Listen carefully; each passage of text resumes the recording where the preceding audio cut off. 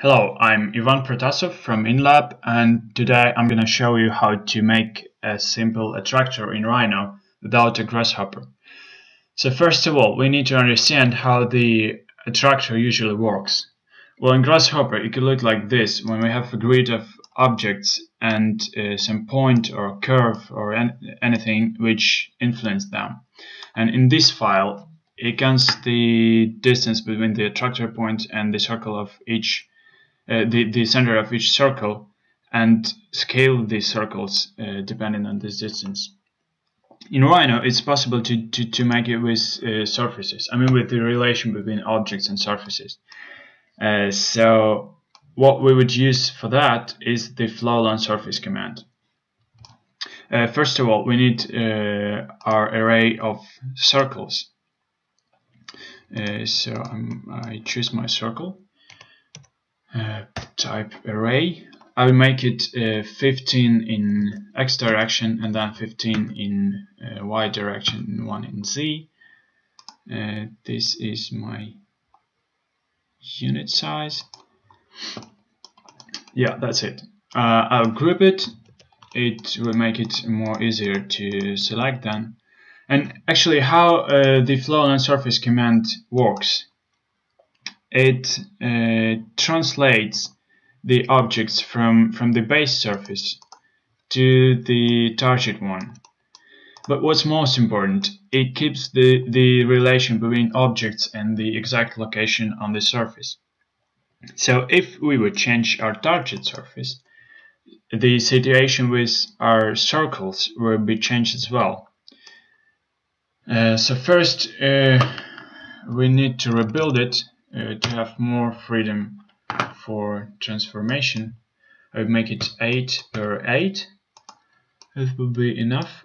And then when I turn on my control points, it would be probably enough only to play with the weight of it. So I choose the edit control point weight command and just make them a little bit heavier, like this, or lighter. Yeah, that's it. And now we run our FlowAlongSrf command. FlowAlongSrf. I select my objects and then I select my base surface and my target surface, but first we need to turn off this rigidity. My target surface, and yes, this is it. That's it. It could be done also in another way, with keeping these objects rigid. So we need our array again. This is our circle. Array 15, 15, 1, unit space size. That's it. I'll group it again. I'll choose my base surface, my target one. Then I rebuild it. Okay. And then I change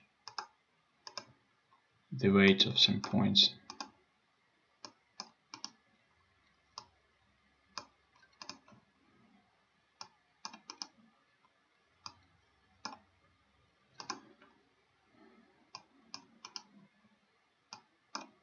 Yeah, like this. So FlowAlongSrf, base surface, and then I press rigid yes, and target surface. That's it.